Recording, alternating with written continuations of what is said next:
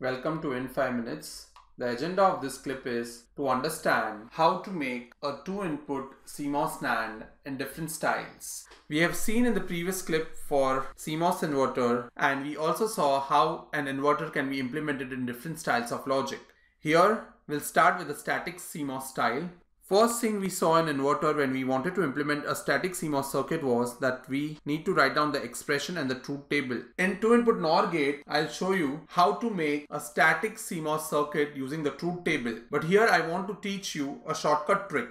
The shortcut trick is whatever expression is given to us, here in this case y equal to ab the whole bar, hide the bar. Whatever is underneath the bar, in this case it's a and b.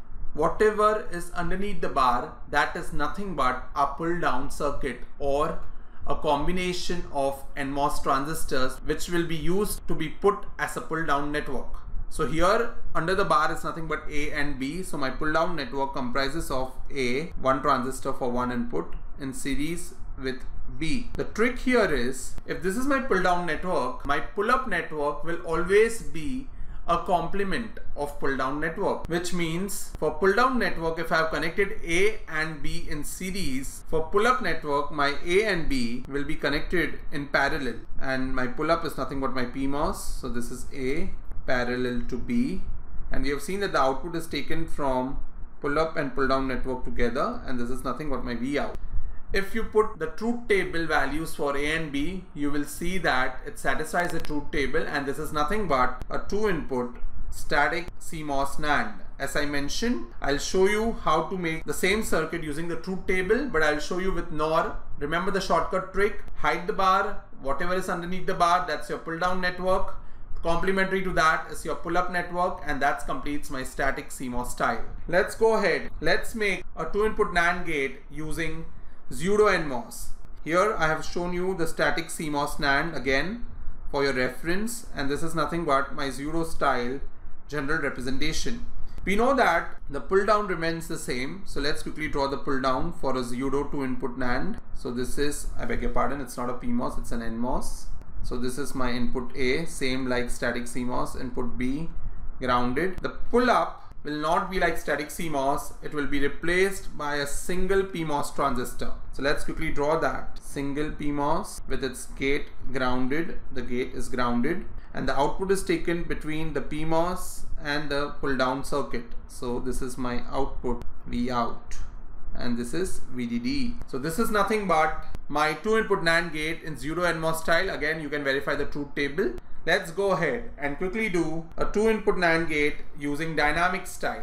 In dynamic style, again we saw that the NFETs will remain same like static. So let's first draw the NFET logic of static CMOS again, that is transistor A in series with transistor B. We also saw that there has to be a footer transistor which is nothing but a PMOS. Let's do that. PMOS transistor, I beg your pardon, a header transistor which is nothing but a PMOS, and a footer transistor which is nothing but an NMOS, and both of them needs to be shorted and given a signal called as phi. This NMOS will be connected in series with the NFET logic, and this PMOS will be connected to the pull down circuit logic. So this is what I'm talking about, and this is nothing but my V out. This is VDD and this is ground. This is nothing but my 2-input NAND gate in dynamic style. You can verify the truth table. Just remember that whenever we are drawing the dynamic style, we should always represent a capacitor at the output. In the general style also, there needs to be a capacitor which needs to be represented. So that completes the 2-input NAND gate in dynamic style. Let's quickly go ahead and do a 2-input NAND gate in C-square MOS or clock CMOS logic. Here we saw that the static circuit will be replicated for PFETs and also for NFETs with an additional 2 transistors. So let's quickly do that. So my pull up will have 2 PMOSes for sure. In addition to this, it will be a PMOS which will be connected in series. This is nothing but this PMOS. For a pull down circuit, again we'll have the same style what we have it for static. So A in series with B, this is my NFET logic which is entirely in series with another NMOS transistor which is nothing but my phi, and this is nothing but my phi bar, and this is A and B. So this needs to be connected in series to this. Both my PMOS M1 and M2 are connected, and in between that the output would be taken.